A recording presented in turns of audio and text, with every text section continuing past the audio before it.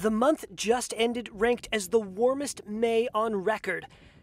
And the month before that was the warmest April. And so was March. Each of the past 12 months ranked as the warmest on record in year-on-year comparisons. That's according to the EU's Climate Change Monitoring Service on Wednesday. The global temperature rise underscores a chilling reality.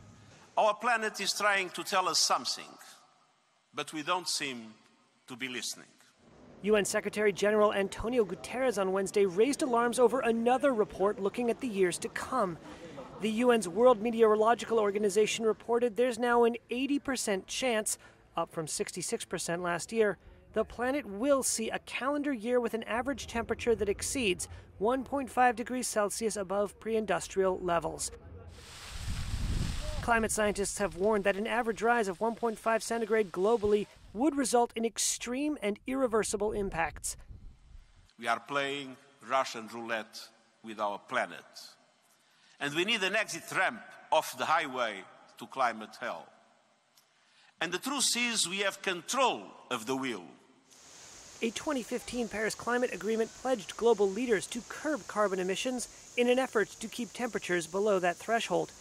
But carbon emissions from burning fossil fuels, the main cause of climate change, hit a record high last year. Coal, oil, and gas still provide more than 3/4 of the world's energy, with global oil demand remaining strong. No country can solve the climate crisis in isolation. This is an all-in moment.